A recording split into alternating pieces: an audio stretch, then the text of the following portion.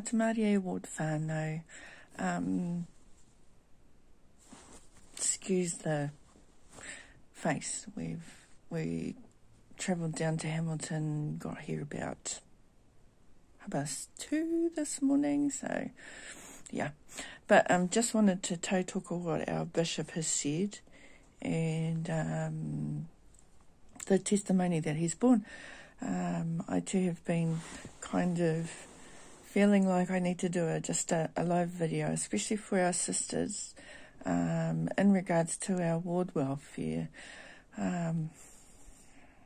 It's really hard, especially in this day and age, for our sisters, and especially for our youth, with all that they're put in, the media expectations, the marketing expectations all show that women are supposed to be these perfect individuals, supposed to have the perfect family and be able to cook dinner and go to work and have this immaculate house, and our children aren't supposed to cry and stay up, and we must be doing something wrong if we can't do all of these things. But let me tell you that they're either high or they have a lot of support. And I'm sorry if I offend people, but I can't do it. And I know so many people out there can't do it either. So I've got a little sister. She's 21. She's got twins. They're 4 years old. And I spent 2 days with her. And by the end of 2 days, I was like, oh my goodness. Her house is immaculate. She's up on the go from 6:30 to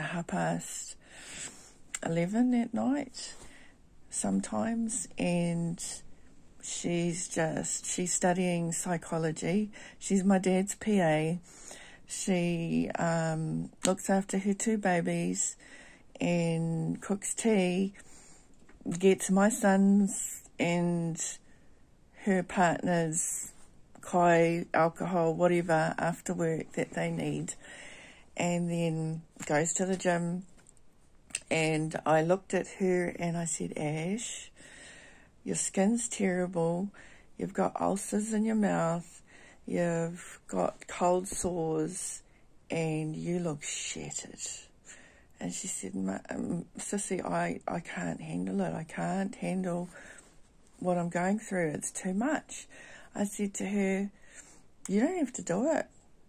You don't have to do it. Just, who cares? If it's not going to get done, what's going to happen? And I can remember somebody telling me the same thing when my kids were that age, and thinking, are you listening to yourself? That is like totally crazy. But at the end of the day, it doesn't need to get done. And I've only just learnt that because I had to have the perfect lawns, the perfect house. My kids had to be the perfect children sitting along the row at church and, giving them the eyes, and you better stay there or you're going to get it when we get into the car. And it doesn't help. It really doesn't help. You end up breaking down and being a mess.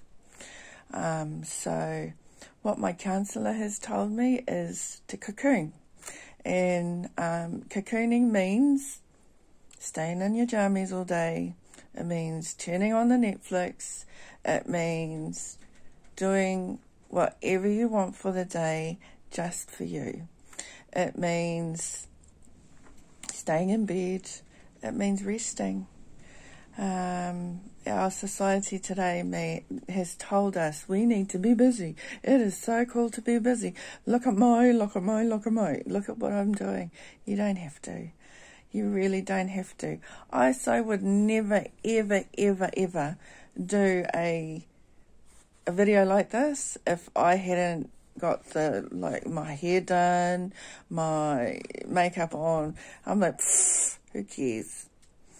What genuinely matters is you. And what genuinely matters is your family, your loved ones, and what God thinks of you, and what Heavenly Father thinks of you. And I urge you, sisters especially, to go just find a quiet moment after you've had your cocooning session. Get the chocolate out, get the ice cream out, get whatever you want out of your cupboards. Go spend a little bit of money to look after you. And then sit back and look. And then ask Heavenly Father what He sees. Because it doesn't matter what anyone else sees. And when you've asked Heavenly Father what He sees, you'll be amazed. Because it is definitely not what you see. And I know because I've had to do that. And if you have a look around the world today, everything is stopping. Auckland's always stopping. We've had tsunamis coming where we've had to stop. And that's what I think the Lord is telling us to do. Stop the craziness. Stop everything. We're being distracted. We need to just stop. We need to look at ourselves. And then once we've looked at ourselves, we need to look at our families. We need to look at our relationship with Heavenly Father. And that's the first thing that I think that we need to do, is look at our relationship with Heavenly Father first. And then everything falls into place. For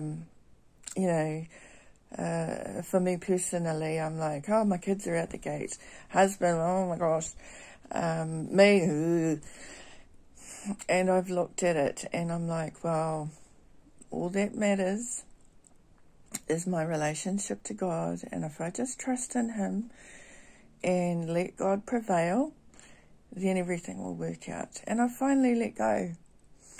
And if you have a look at our prophet's counsel to us, he said to let God prevail and to look at the ways in the scriptures that God has prevailed in our lives, and to write it down and to notice the blessings also that happen as we let God prevail. I want to share a personal experience with you. I've thought that if I do this and if I do that and if I do this in my marriage, then everything's going to be perfect and I can either move on one way or move on one way, and it's either going to be absolutely perfect or I've given up and I just don't care anymore. It hasn't worked. So I've just gotten up every day and I've said to Heavenly Father, okay, Heavenly Father, these were my plans, but today it's not going to happen. This is what I feel like I need to happen. And I've got all of these goals. I've got to get this done, and I've got to get this done, and I've got to get this done. But in the morning when I've woken up and I've said my prayers, my goals have changed and my plans have changed. And I've just gone to Heavenly Father and I've said, this is what I feel is important today, Heavenly Father. Please help me. Please help me to do this. And I'm just going to do it. And please bless me. Sisters, we already know what we need to do. We've just got to do it. We've just got to do it because Heavenly Father trusts us. And Heavenly Father knows that we have the capability to do so. So I was in Bishop's office yesterday and he shared with me the experience of the brother of Jared and how the Lord asked him, well, what do you want me to do? And so he was like, okay, I'm going to go do this and I'm going to plan, I'm going to think about it. And then I have enough faith for you, Heavenly Father, to touch these stones and they're going to light up. And he had the faith to know that. And he's given us the ability to be able to work things out for ourselves. He has faith in us. He's saved us for these last days. And he knows that we can do the work that we can do. Who knows that we can do that as well? Satan. So he'll distract us. He'll make us think we're useless. He'll make us think that we're the worst possible people that we can think of. He'll make us think that church sucks, that it's the worst place to be. Why would I want to go there? Why would I want to go around people that judge us? Why would I want to go around people that have no idea what's going on in our lives? Well, guess what? It doesn't matter. It doesn't matter. Just keep coming. I've had so many people judge me, tell me I'm crazy, come into my house, threaten to throw me out. Don't care, because I know Heavenly Father loves me. I've been homeless, lived in poverty my whole life. Doesn't matter, because I have the faith that the Lord will provide, and He has. Just like that oil and that meal that never runs out. I can remember having no food in the house and having bread and leaving empty boxes in my cupboards because I didn't want to see how empty our cupboards were. And then praying to Heavenly Father one day and saying, Heavenly Father, we've had bread for 4 days. And I know, we just need meat and milk. I've got no milk to last. And Heavenly Father said, get up off your knees and go and check the fridge. I said, there's nothing in the freezer. And He said, get up off your knees now and go and check. And I checked and I knew it was empty. So there was only ice in my fridge. And I checked the freezer and there was a 1 kilo frozen mince and a frozen milk. And I burst into tears as a single mummy because I knew I had to go to tech the next day. I knew I had to, all of these other responsibilities, and He knew that that's exactly what I needed. And, miracles come to pass, brothers and sisters. He loves us. Have that faith. Leave everything in His hands and He will take care of everything. Love Him, serve Him, love your families, serve your families. Do the right thing, and if you don't do the right thing, repent. Say, sorry, Heavenly Father, I'm not perfect. Help me to be better, and leave it with Him. I love you. This is the Saviour's church. Keep going. Read your scriptures. Say your prayers. If it all seems too much, everything else is too much. Stop everything else. Read your scriptures and say your prayers. And I promise you, in the name of our Saviour, you'll be able to accomplish everything else. And if you don't, it doesn't need to be done. That's about all. I'm not perfect. My life isn't perfect. Bishop's not perfect. None of our leaders' lives are perfect, but we're trying. We're just trying. I go on my crazy waves and I'm like, yes, let's do this and let's do that. And in the end, I'm the one that gets hurt. And I'm the one that gets tired. And I'm the one that needs the support. And who's there? The priesthood, Bishop, Brother Davis, and my husband. So, love your priesthood holders. They can see their weaknesses. They really don't need to be told it. I've found that as I love my husband and don't tell him his weaknesses, things go a lot better. And I get what I want. Because they love us. They love us. They already know what they're doing wrong. Just support them in everything that they're doing, and they will love you and your children, and the house will be happier.